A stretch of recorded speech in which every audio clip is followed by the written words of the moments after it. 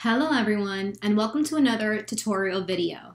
In this video, I will show you how to make your PDF accessible and use all the tools to make sure the accessibility rate or score on Ally is 100%.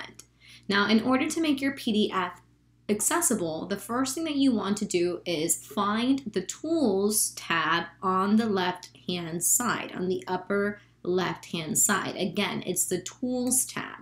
When we select this Tools tab, we're going to scroll down. It'll usually start up here, and we're going to look for a tool under Protect and Standardize, which says Accessibility. Accessibility. Here, I'm going to go ahead and select Accessibility, and I'm going to find a panel on my right-hand side that allows me to do all of the necessary checks for accessibility. Now, in order to do an accessibility check, I want to go ahead and select here on the panel where it says Accessibility Check.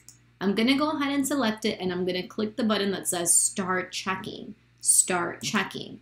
When I select this, I'm going to find an accessibility checker panel that appears on my left-hand side.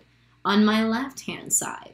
Here on this panel, what I want to do is look for the issues. Again, look for the issues. When I click on this little arrow, it will display a drop-down menu which will give me all of the issues that are found within my PDF.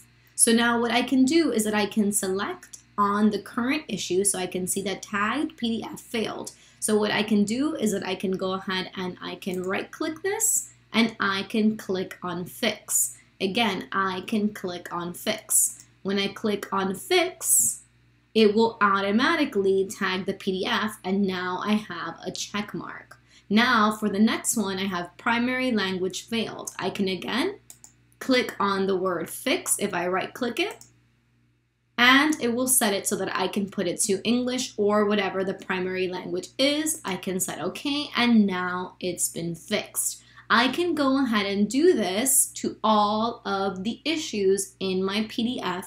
And once I am finished, I can go ahead and select Save, and I can upload it onto Blackboard to make sure that it is now passing the accessibility score. So if you have any questions about how to make your PDF accessible, just please let me know in the comments below. Thank you.